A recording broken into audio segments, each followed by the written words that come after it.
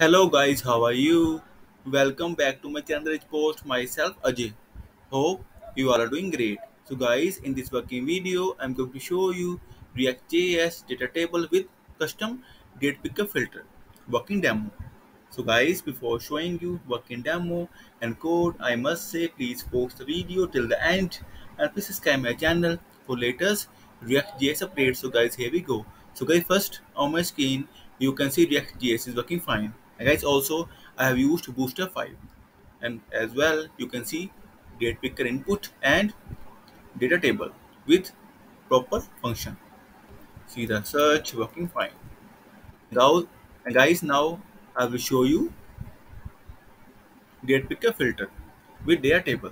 So guys, you can see date edit like 20th of September, 17th, 14th, 13th, and 9 and 1. So we will see first 17th. See guys, date picker filter is working fine. 1, 13, 20th, and 17th. So guys, have you seen? It works well. And like always, I will share the code snippet link inside this video description. So please get the code.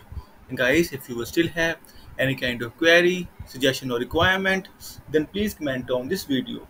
Also, please contact me via my blog. I will share all the details inside this video description. And friends, in the end, I must say thank you for watching this video. Thank you. Have a nice day. Take care. Bye bye.